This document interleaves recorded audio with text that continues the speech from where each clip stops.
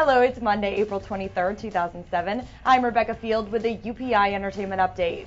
Singer Sheryl Crow and White House advisor Karl Rove reportedly clashed at a gala in Washington, D.C. over the weekend.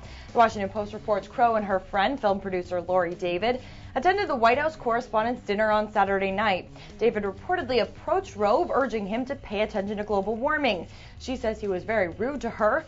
Crow then apparently joined in on the debate as well, but Rove had a different account. He says they insulted him.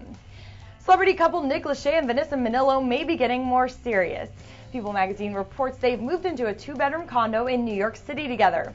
They reportedly moved boxes through the rain last week. Lachey took the heavy lifting, while Minnillo helped with the small stuff.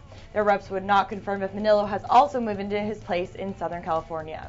And for the second weekend in a row, the horror film Disturbia has topped U.S. box offices. It was #1 in theaters again, bringing in more than $13 million in ticket sales.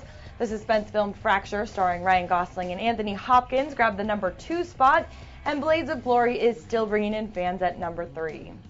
British singer Amy Winehouse is engaged. Her boyfriend Blake Fielder Civil popped the question with a diamond ring from Tiffany Jewelers.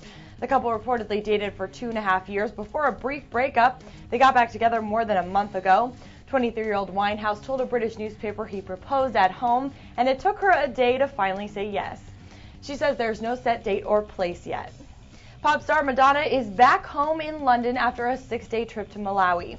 She spent time there working with a charity to build children's health care centers. She also reportedly visited the orphanage where she first met her soon-to-be adopted son David. The singer is in the final stages of making that adoption official. It's unclear if Madonna met with David's biological father while she was there. One source from the orphanage says a meeting between them was canceled. That's all for now. Thanks for watching today's Entertainment Update.